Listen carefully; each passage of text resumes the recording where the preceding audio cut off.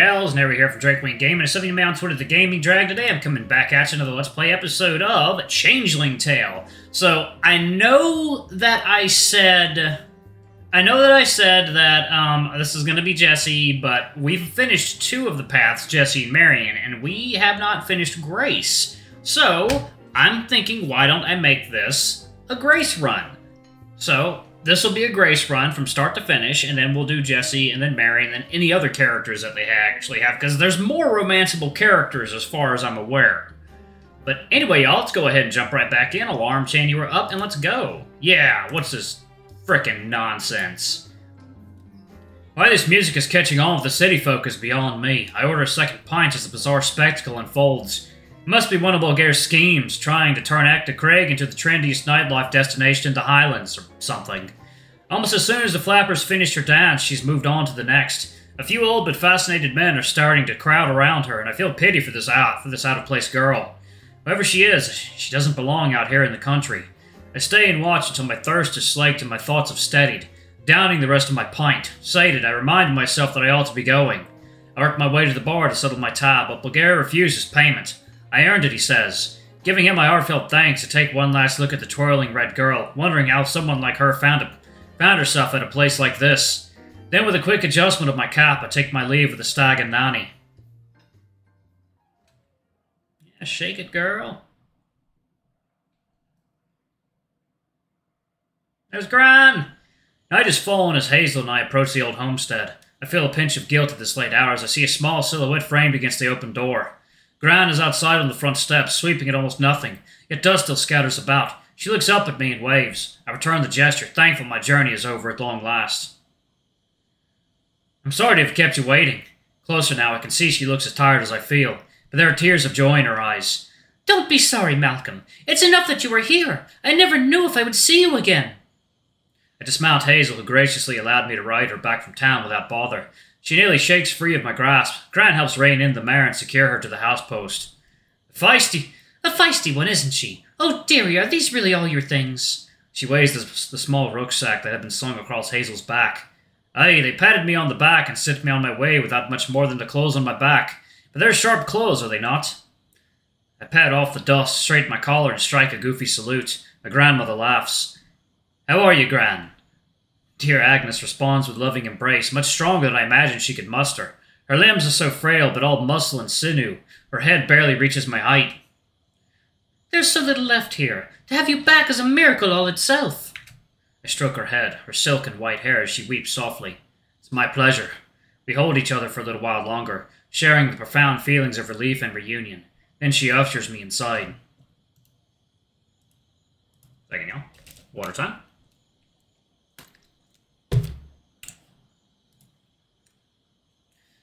Come in before you catch a cold. My senses are overwhelmed by the sights, smells, and sounds of my childhood. A crackling fire, a bubbling pot of stew on the stove, the simple decor of country living. Sure, a few stones have come loose and holes are forming between the rafters, so I can see my future plans already. By and large, nothing's changed, except how empty the nest has become.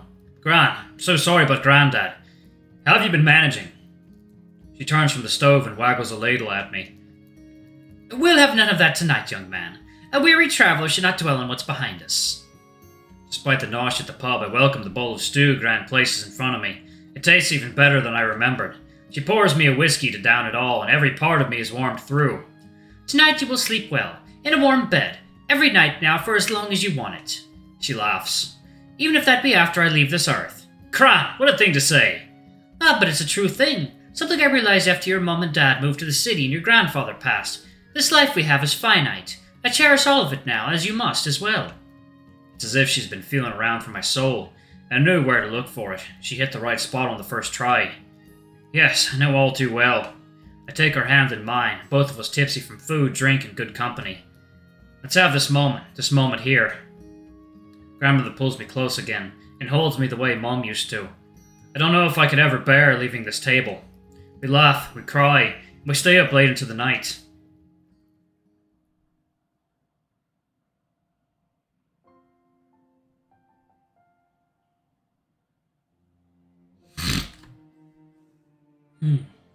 As night turns to day. Alrighty. On to the next day.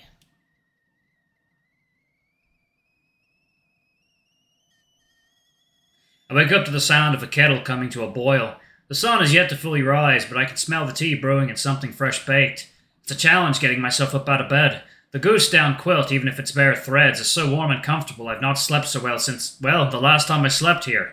This was my room growing up. It's hardly recognizable now. My old things have long since been stowed who knows where. It's mostly empty save for some odds and ends. Well, I finally will myself out from under the covers, throw on some proper clothes and head into the common room. Good morning, young man. I've biscuits on the hearth and potted eggs on the table. Fresh cream in the pitcher, sugar cubes in the jar. Thank you so much, Gran. I give her a good morning embrace and she squeezes me tightly again, an impressive and gentle vice grip. When she steps back, she is suddenly all business. Now, I've already fed Hazel her breakfast. Once the dishes are done, I'll go tend the herd and clean the table. Second, y'all. Water time. Alright, y'all, and we have returned. Alright. Gran, why don't you let me take care of all that? You don't need to run the farm all by yourself anymore. She sighs and shows her stubborn streak. It's not in me to ask for help. Times are hard and everyone has enough to worry about already. I don't want to burden anyone. Ooh, excuse me. Not even you. And if this farm becomes too much for us to handle, it's always an option to give it up, sell and join your mother and father in the city. Nonsense, this is your home. We'll make it work. So how about it? Sergeant Malcolm Campbell reporting for duty. Well then, soldier. I suppose we could use some things for this week. Perhaps you might go to the market for me today. To start, I wink and nod towards my breakfast. I'd better eat fast then, if I'm to beat the crowds. I chew and guzzle until the empty plate rattles and the cup and pot have not one drop left. You're an angel, Malcolm. Laughing, I stand up, shoulder an old overcoat of Grandad's and give Gran a peck on the forehead. And don't you forget it, I'll be back soon, Gran.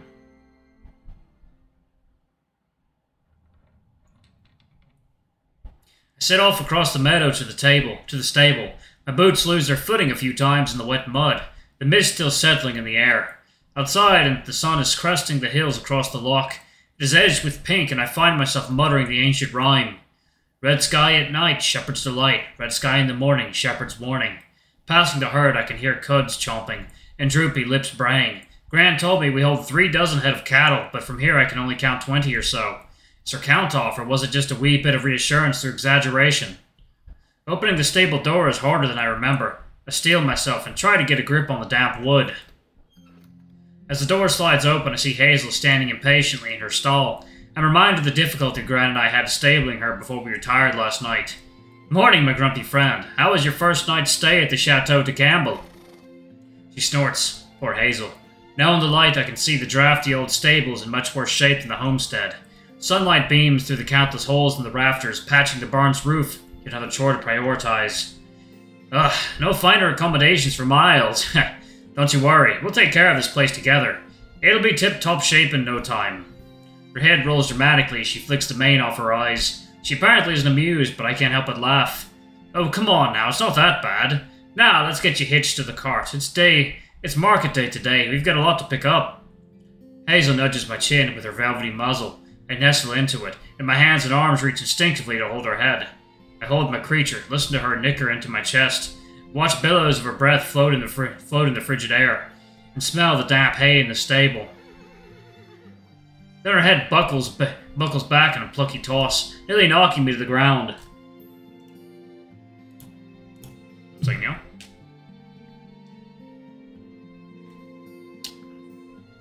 Pink apple and lemon. Man, this is good.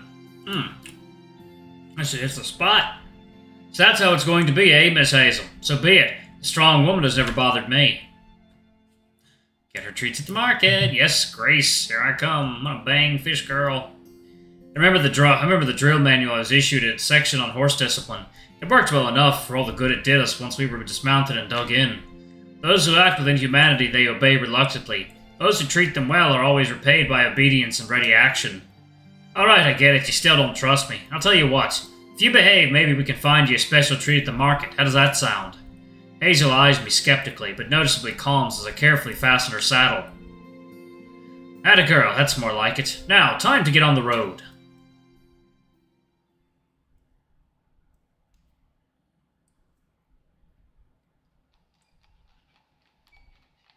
Hazel is none too thrilled about towing the small cart, but she only bucks a few times on the ride into town, so I consider it a success.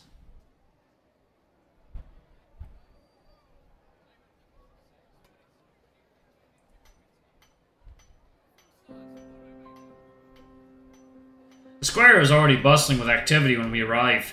It's the only market this side of the loch. People have flocked from all corners of the Vale to stock up on supplies.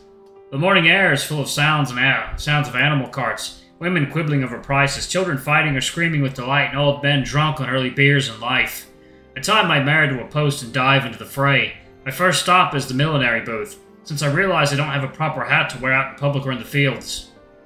Glancing down at the milliner's wares, it suddenly dawns on me he was standing behind the cart. Oh, hello again. Hi there. What a pleasant surprise to see you again. She fidgets with the hat a bit, burrows her hands into her coat pockets and blushes. You as well? Are you looking to buy a hat? Yes, I was looking to get something sharp. Do you have any recommendations? Well, the flat caps seem to be popular. Comfortable. I would say so. What about the one you've got? Oh, this was custom made. Does fit you quite well. Her blush deepens even further. Thanks. You know you'd look good in a green one, I think. It matches your eyes. Then that is the one for me. I try on the green wool cap, placing it right atop my head. It's a wonderful fit. I have to agree, it's very comfortable. I hope it looks as good as it feels. That it does. I start fumbling around for some pocket change and a few coins spilled loose on the ground. It takes an effort to bend down and scoop them up. My back protests from yesterday's long ride. You know, I don't think I've had a chance to properly introduce myself. My name's Malcolm.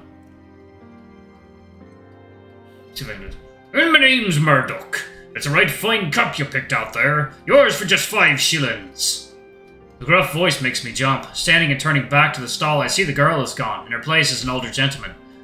Hello, yes, this'll be the one, please. I'd like to thank the girl who works here for her suggestion. As he pockets my coins, he scrunches his bearded face into a puzzled expression. Second, y'all.